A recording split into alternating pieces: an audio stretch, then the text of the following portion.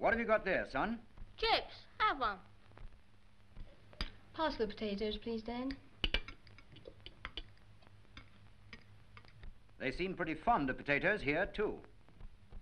And here. But who doesn't like the humble spud? Most of us like potatoes with our dinner, just as most of us like sugar with our tea. 1 lump or 2, Mrs. B. Now, both potatoes and sugar beet have to be grown and harvested.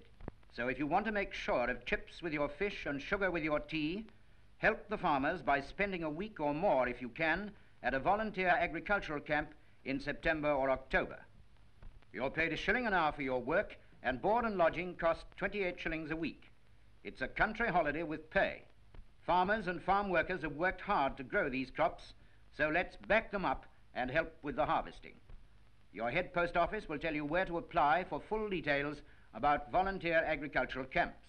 Hey, not you, Sonny. Campers must be 17 or over, but children living in the country can help the farmer from their homes.